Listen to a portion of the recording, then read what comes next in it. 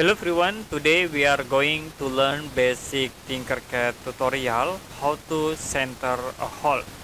So for example, I will insert this object, and then if you want to create holes in center of this object, you can use these tools.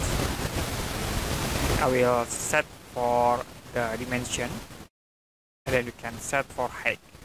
Now if you want to move hole into center of this object, you can select these two objects and then use align. Select the main objects and then click at this point to move. Click again in here to move into the center and then click at this point. Yeah. Now you can select all and then you can click group. So to be create holes in center of these objects. Okay, that's it for a basic TinkerCAD tutorial how to center hole.